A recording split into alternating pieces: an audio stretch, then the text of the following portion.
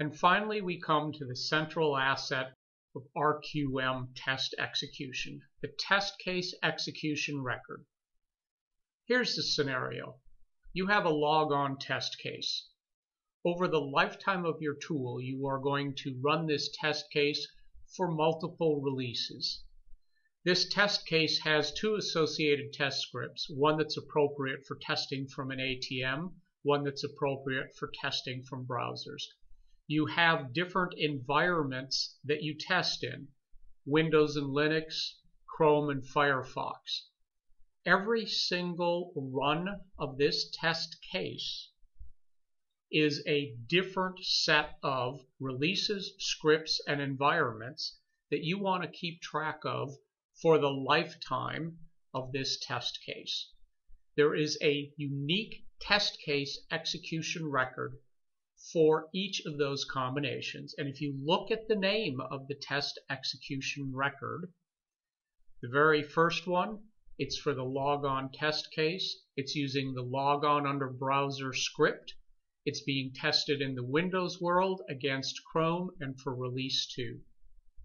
RQM lets you automatically generate all of the appropriate test case execution records for each test case that you have written for each release that you have defined. When you go to execute a test case, you actually execute a test case execution record that gives you all of the details you need to run the test and record the results correctly for a very specific set of environments, releases, and scripts. Let's go take a look in RQM at how we generate these test case execution records for a whole set of test cases or for an individual test case. Here I am on the test plan in the test cases section, showing all the test cases I've currently included in this test plan.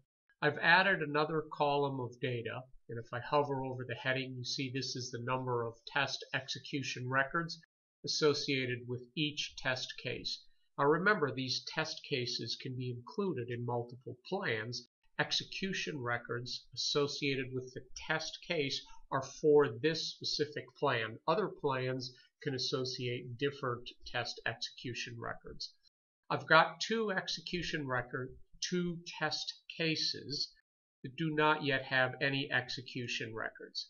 I'm going to select those two, and I'm going to start this little wizard that generates execution records for whatever test cases I have selected. Now notice that it's going to let me choose all of the different environments I said are important to test for this test plan.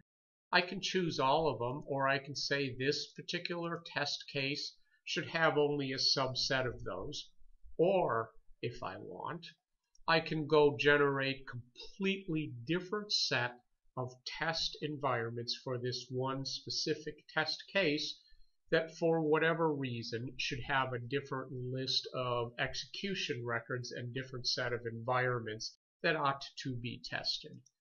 So I'm going to go with all of my normal, and I'm going to say, yep, I want to generate all of these test cases.